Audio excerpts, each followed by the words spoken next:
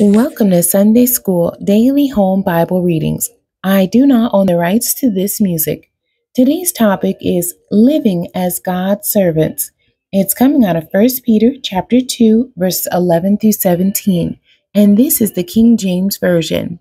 Dearly beloved, I beseech you as strangers and pilgrims, abstain from fleshly lusts, which war against the soul, having your conversation honest among the Gentiles, that whereas they speak against you as evildoers, they may by your good works, which they shall behold, glorify God in the day of visitation.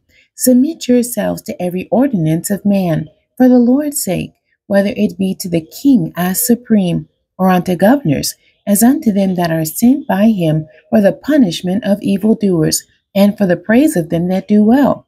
For so is the will of God, that with well doing ye may put to silence the ignorance of foolish men.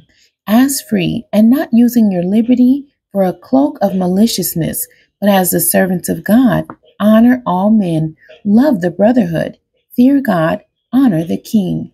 The end. God bless you, and thank you for joining me today.